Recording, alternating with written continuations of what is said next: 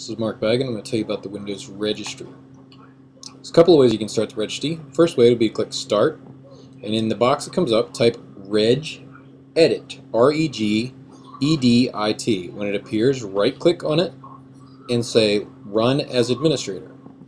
You'll have to enter your administrator password. Once you do that, the registry editor will launch. Now, the first thing I want you to notice, there's several hives in the registry. One is HKey current user, next HKey local machine, and then there's the HKey current users. Now, HKey current user is actually a shortcut into one of these subdirectories here in the HKey users for the user that's currently logged into the system.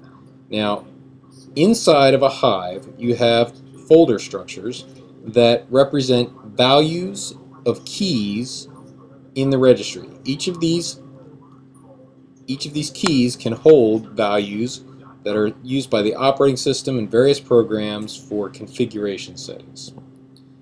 So a common key that is used by the operating system to store programs that are launched at startup is HKey local machine, software, Microsoft, Windows, current version, run. So if we go to this key, we can see the programs that are set to launch at boot up. And here you can see we've got several programs in there. Now if I right click on the key and say permissions, I can see which users and groups have the ability to read or edit these registry keys. If I right click on a value, I can modify the value of a registry key. Now this GUI is not the only way to see the registry. There's also the reg command that I can run from the command line.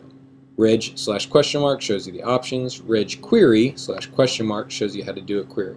But it's very simple. If I just type HKLM, that'll query the HKey local machine. And then I can type subfolders there and give the list there. And we can browse and step through the various keys that are on there. So if I do this, current version, and then run, after that I can see the same thing that we saw through the GUI, and here's my startup programs.